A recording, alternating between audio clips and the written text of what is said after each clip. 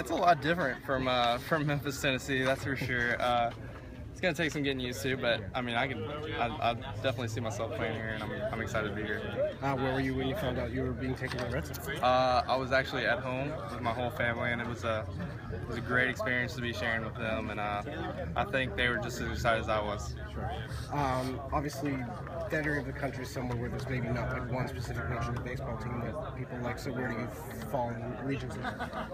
Red Sox now, yeah, well, for sure. Before, I don't know. I mean, I don't know.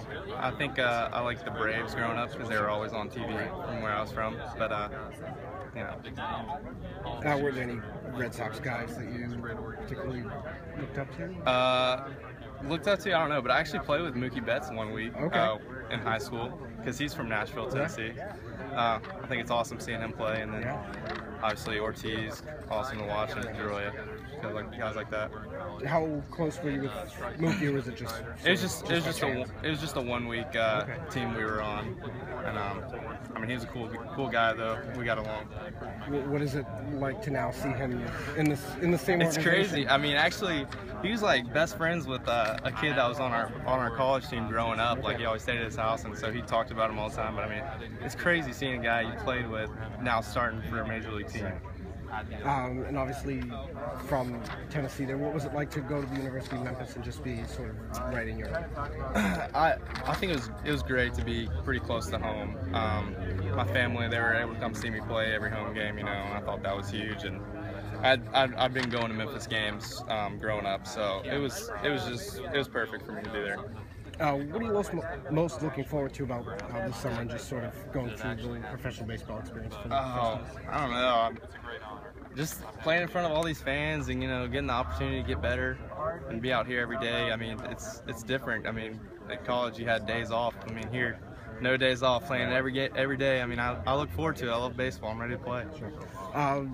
Obviously, a lot of the college guys talk about where they play in the summer seasons. Where did you play during the summer? Just how do you think those experiences were?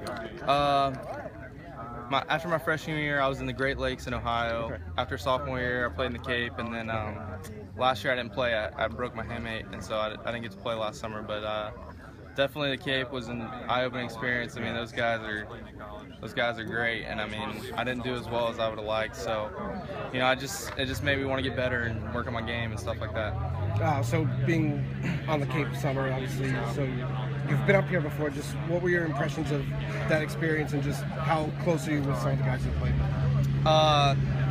Yeah, it was quite an experience for sure. I don't know. I was close to a few of those guys, and they actually got drafted this year too. And so I actually shot him text saying congratulations, and I think it was a great experience that I won't ever forget. Who did you know got drafted? Austin Bailey from San Diego was one. I'm trying to think who else. A lot of them were taken last year, right after the season. So just going through this summer, it's obviously an experience that some of these guys have had before in playing in professional baseball. But how do you think that college experience and having those guys that you'll be able to see around the minor leagues help you?